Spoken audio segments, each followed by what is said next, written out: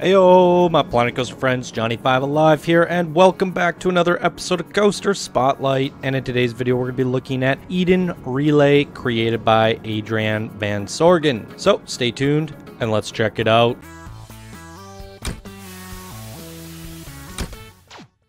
Alrighty, this was sent in by one of our Discord advanced builders and golden patrons. Thank you so much for your support, Adrian. And he says here, "Hello Johnny, I've taken your notes on my first coaster submission to heart and have created another triple synchronized coaster with a single boarding station. This time the trains start off in parallel but quickly go their own way. They do get back together, but I'll let you find out how. I've chosen a futuristic and utopian theme because I don't think that's been done much before. It's a fun challenge each time to provide sufficient theming while staying within the 4K limit. As always, I hope you enjoy this and keep up the great work. Adrian." Holy moly. Alright guys, I'm going to show a little clip of the setup here because, to note to Adrian, a little disappointing, this ride is unable to set up. You can see me fiddling around with the entrance. I can't place one. It's obstructed by something. I tried doing the float trick where it would connect back in. I tried moving the actual entrance of the station. I can't seem to figure out why I cannot connect a queue to this. So we're going to actually have to ride without guests today, which is kind of unfortunate. Definitely something for you to go look into, Adrian. With all that aside, guys, let's take a look at this closer. Holy moly, you definitely nailed that utopian theme. And you're right, it hasn't been done all too much. And I think you've done it exceptionally well. I've seen people do the utopian theme. I actually did an entire workshop Wednesday, Adrian, something you might be interested in checking out. If you go to the blueprint spotlights on my channel, at the very bottom of the page, one of the columns is blueprint spotlights. If you rewind back far enough, you will actually get to the workshop Wednesdays, which was kind of like the old school style of blueprint spotlights. And one of the episodes was all utopian. And I think you push the limits here. The way you did the shapes on these buildings here, nice and ovally with the garden work done around the outsides.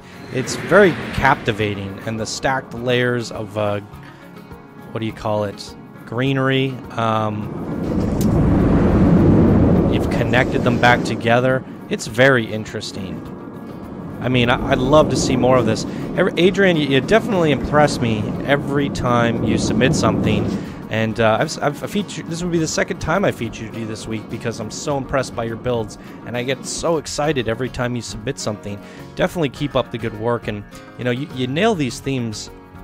I want to see more of this utopian stuff, but I just said that about your dwarven creation. I want to see more of your dwarven creations, and you know you nail these themes so perfectly that it leaves a little bit to be desired in the sense that it's so good we want more of it, which is a great problem to have. But in some cases, I don't want you to do more dwarven and utopian stuff because I want to see what you can come up with next. Either way, I can't get enough of your creations, and I'm sure the viewers feel the same. So keep it up, my friend. Anyways, enough talking about the aesthetics. This is great. Let's talk about this coaster, because his first ever creation was the triple synchronized coaster. We saw the dwarven was the quadruple drop coasters, and now we have winged coasters that are triple synchronized. I'm not sure what the feedback it was that I gave on the first one, but he says he took it to heart and did something unique. As we can see, they're all converging, doing something, and then they go off and do their own separate things. I'm gonna have to go back and watch that other episode and figure out exactly what it was that I said, but nonetheless, this is another innovative creation that pushes the boundaries of coaster design. We see a lot of just generic coaster designs that have, I mean, I wouldn't say generic, but, you know, hard banking, drops, the general stuff that you see from a normal coaster. Adrian decides to take the mechanics of the coaster and do something incredible or unique with them. And it's not too often that we get to see stuff like this. So hats off to you. Again, another triple synchronized coaster with only one station. However, that station does need to be fixed. So there's a look at the stats, everybody. We got a 6.1 excitement, 4.65 fear, and a 1.73 excitement. And they're all lining up here. Let's figure out which one is the first coaster that we have to get on. So it comes out right here. So it's the far left guy that we're going to be riding today. Here we go. So we're going to try few different perspectives, I suppose, but we'll start off with the seat view and see how this goes.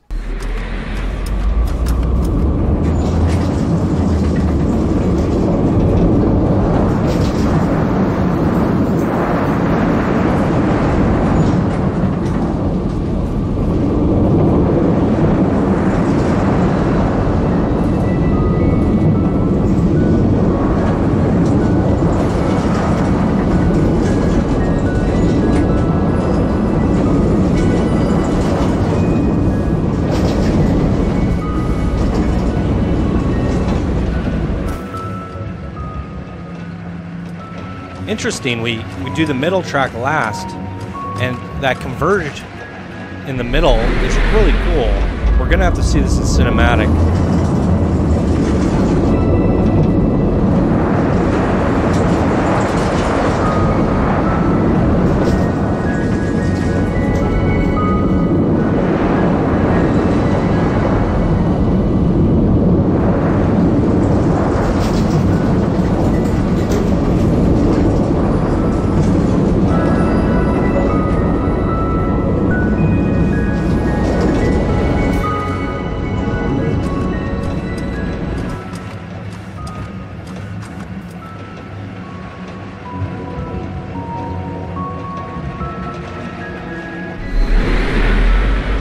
I got a couple ideas for some other perspectives that'll look really cool on this. I don't think the seat view is the best.